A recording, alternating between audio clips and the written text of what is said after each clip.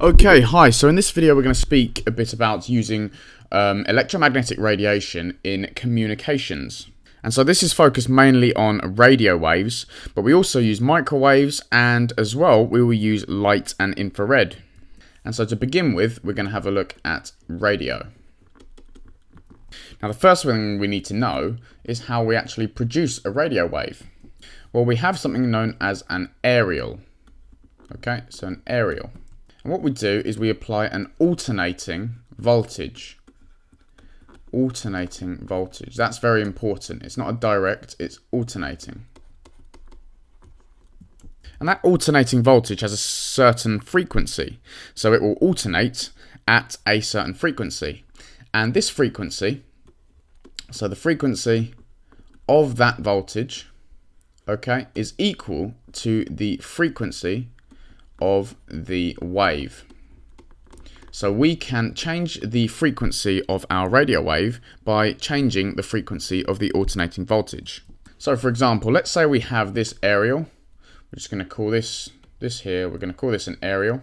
Okay, we apply an alternating voltage, I'm just going to say AV, to the aerial, and that will emit radio waves. Let's say that these are the radio waves being emitted. We then have a receiver aerial. So we have an aerial, just do it a different shape. So this is the receiver aerial. And let's say, for example, this is a radio that you might be listening to in your car or whatever. This aerial will be connected to a loudspeaker or whatever speaker it is, okay? And this receiver aerial actually receives this frequency of radio wave, and then it creates an alternating voltage through the aerial. So we've got alternating voltage to radio wave, back to alternating voltage, and then that is connected to a speaker, which will then emit sound. So obviously sound will come out of your speaker as a result of this alternating voltage. So that's a very simplified diagram, but it does paint the picture for you. Now importantly, we split radio waves and even microwaves into different bands, and we split these based on their wavelengths. So wavelength bands. Okay, and the reason we categorize them like this is because different wavelengths will give us different properties, and so we use them for different things. Now in general, if we have a shorter wavelength, so if we have a low wavelength, I'm just going to write lambda, which means wavelength, that means that we have more information. So we can carry more information in waves which have a lower wavelength, okay? And that's because they have more energy. Now, however, they do have drawbacks, so they have a shorter range. So the range is less, but also they spread out less. So less spreading. Okay, and this is a result of them not diffracting as much as a larger wavelength radio wave. So less spreading is good because you're going to get less interference. More information is of course good because we can carry more energy, which is useful, but the range is lower. So if we have a look at the smallest band of wavelength in terms of radio waves, well, it actually overlaps with the microwaves. Microwaves and radio waves do overlap, and microwaves obviously have the smallest wavelength. And so we use these for satellite TV. Okay, mobile phone, a lot of it is used using microwaves, and so on. That's because we get less spreading out, so we don't get the signal weakening. They can also travel through the Earth's atmosphere to satellites, and I went over that in the last video, so if you don't remember that, then please do go and have a look. But they can travel to satellites as a beam and then come back down. Okay, and obviously as they can contain more information than a longer wavelength radio wave, that means that using them for TV means we can get the picture and the sound. Okay, so how about radio, where the wavelengths are less than 1 meter? These are generally used for TV, which is not satellite TV, okay? So the more sort of traditional standard TV. That's because they need more information because they carry the sound and the picture. So these need to carry more information, so we allow there to be a shorter range, and that's why we use them. Now, how about radio, where the wavelength is between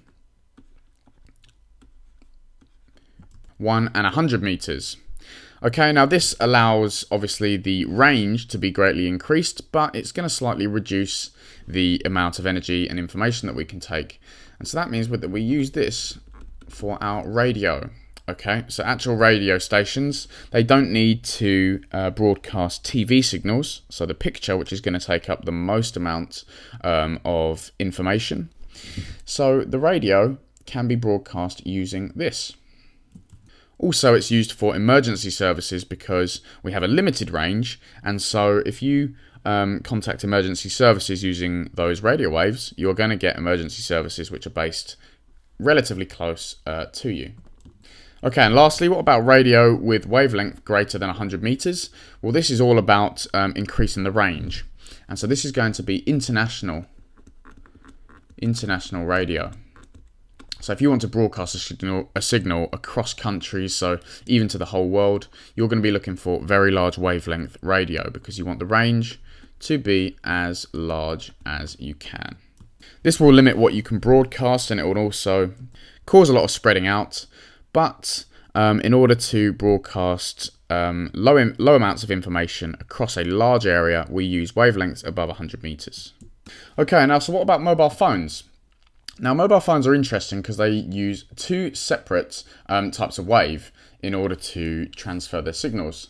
So we know that local mobile phone masts are what enable you to have good signal or not good signal.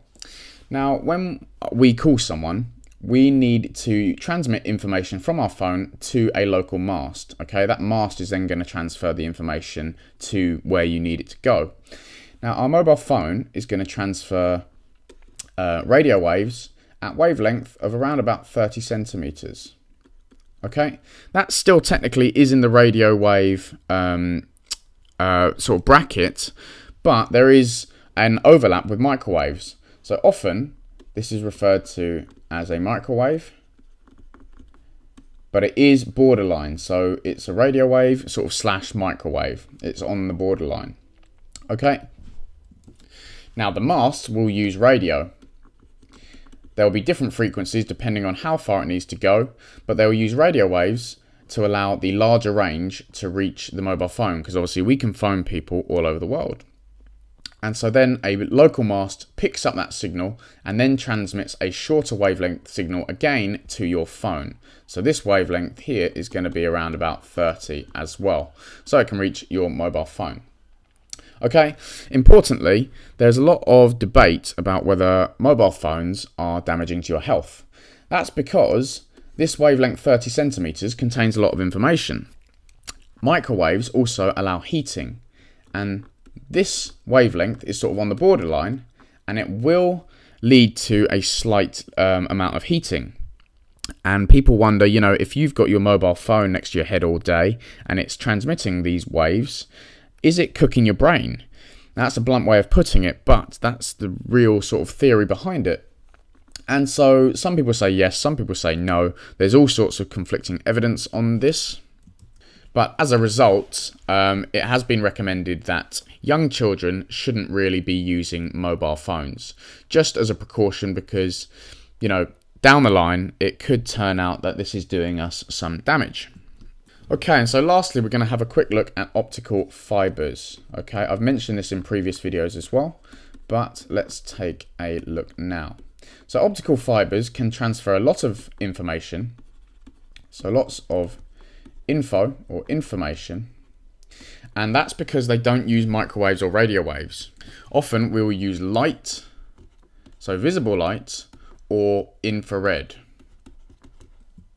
These have a way lower wavelength than microwaves and radio waves, which means that they can transfer a lot more energy and information than the radio waves and microwaves can. That's why fibre optic broadband is meant to be much faster than traditional types of broadband. So what's actually going on is we have a fibre, which might just be a wire like this. Let's just use the colour red to show our light. Now light is going to be bouncing like this inside the fibre. Okay, so this is a result of reflection. So we've looked at reflection before. If you don't remember how it works, then please have a look at my video on that. But the light doesn't escape outside, it is reflected. Okay, and that means that it can travel forward and forward and forward through the fiber. Because it carries more information than microwaves and radio waves, when this reaches its destination, you've got a lot of energy and information there. Now, this is great because we can transfer that amount of energy. It also means it's more secure. And that's because we're not broadcasting the signal to a massive space, because obviously if someone could hack into you and pick up your signal, like if they hacked into your internet, then you've got a problem. But if it's coming through a fiber, then obviously you know exactly where that information is going and it's not escaping that fiber. So all the information that you are transferring is packaged in this fiber. Okay, and so I mentioned before that infrared sometimes is better than using light. Even though light has a lower wavelength and so therefore can carry more energy than infrared can. Reason infrared is better is because some light can be absorbed. So light can be absorbed by the cable or the fiber, okay? Whereas infrared is not so easily absorbed, and so we get a more efficient transfer down the fiber. This just depends what the cable is being used for, what energy we're transferring, what information we're going to be transferring through the fiber, as to whether we're going to use light or we're going to use infrared. Okay, so I think I'll stop there. That's pretty much an overview of those communication techniques. If you do have any questions on this, please do feel free to send me an email using the direct link below, or post a comment in the box and I'll be sure to get back to you. But I look forward to seeing you in the next video.